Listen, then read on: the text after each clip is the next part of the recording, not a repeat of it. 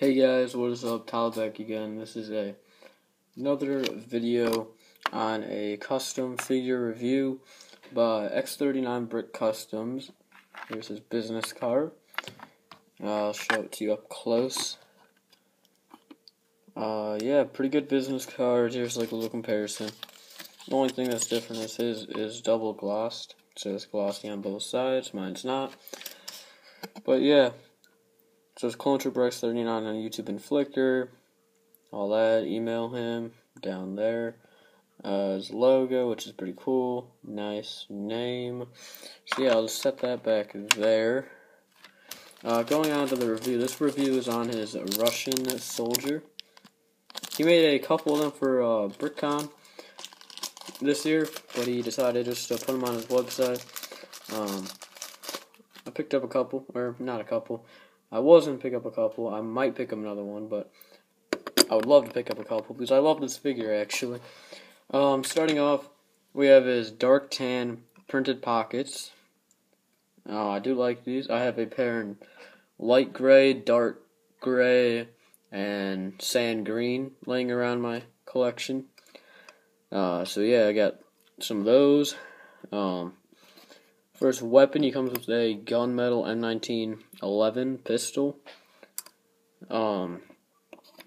Moving on, he has a pretty old Johnny Thunder or a Venture set from like the 90s and early 2000s. It's a really rare torso. Some yellow hands. As you can see, it's a brown torso. It almost looks like a little, like, I don't know, like a jacket kind of. I don't know what to call that, but it's very accurate in my opinion. It's really nice. He did a great job on that. His face is pretty standard. It is double-sided. I'll show you that in a second. But he has a pretty standard facial expression. Nothing fancy. A lot of people use that face for their Germans, but I think it fits him quite well. Going on to the back, there's no printing on the back of the legs, no printing on the back of the torso, no arm printing or any of that. A double-sided face.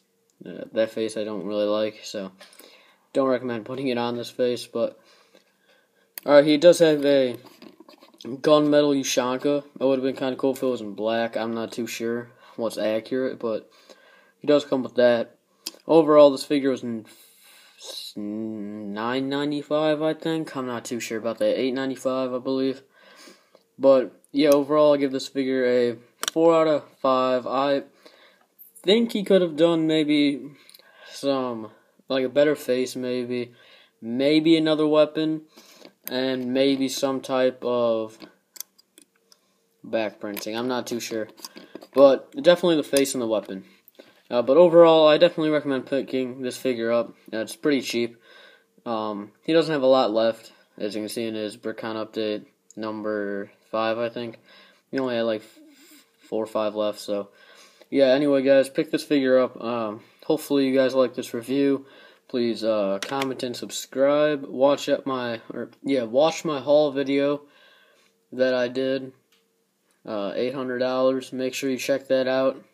I want that to be my most viewed video. But anyway guys, subscribe if you have not. Comment, I'll answer any questions really that you guys have.